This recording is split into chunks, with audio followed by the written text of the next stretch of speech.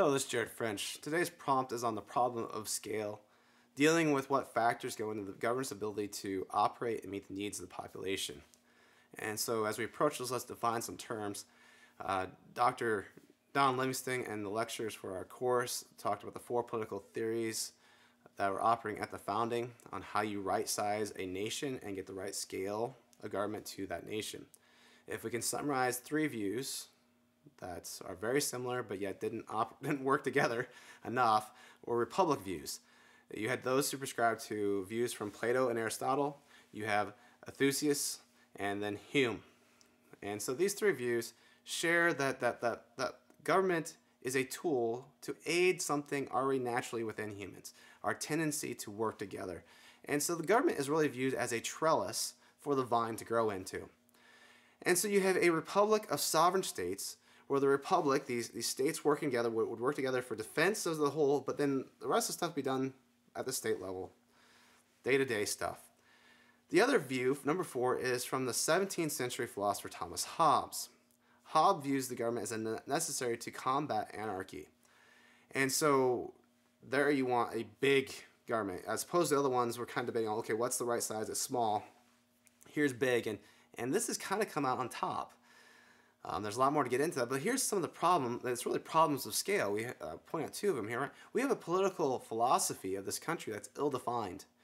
And so without that definition, now certainly there was those who put their stakes in the ground, but without that definition, you can just hijack the lack of clarity without having to define the direction and build consensus to move everyone there.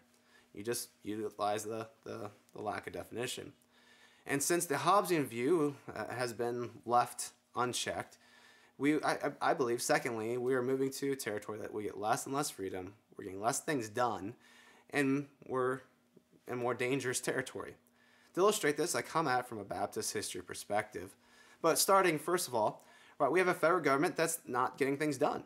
As far as our federal representative body is standstill, so divided, then our conversation on our executive election is not about who will be president, the office of president, but more about who they will appoint to the Supreme Court.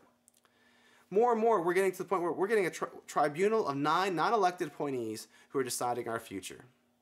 Danger! All right, now let me add the level of danger from the Baptist history perspective.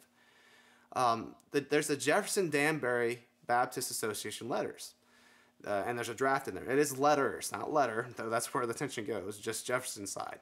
So this is a private exchange between the sitting president, Thomas Jefferson, and the Danbury Baptist Association. Private, from 1801 to 1802, this letter exchange. And it has been used by the Supreme Court from 1878 to 2005, at least, to help interpret the First Amendment that was written in 1789. Now you catch that? Letters, private letters from 1801, 1802 to help understand a public 1789 legal statement?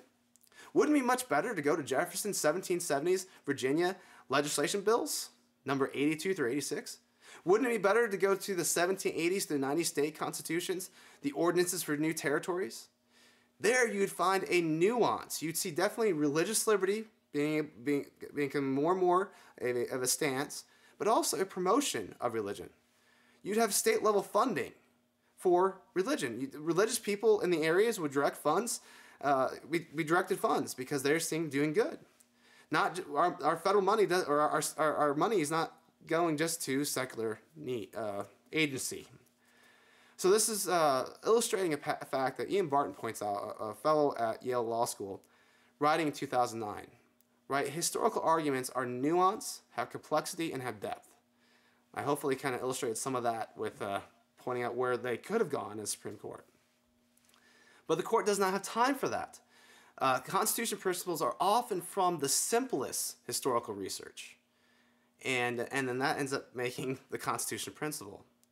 So danger, right? We have 320 million people in this country looking to an entity of 9 non-elected officials who are finite. And that's fine. Our founders acknowledge that. That's why there's a division and delegation of powers. But they also have a track record of poor historical judgments, judging history. And then our elected officials can't seem to get things done. And so we certainly have a problem of size and scale for our country.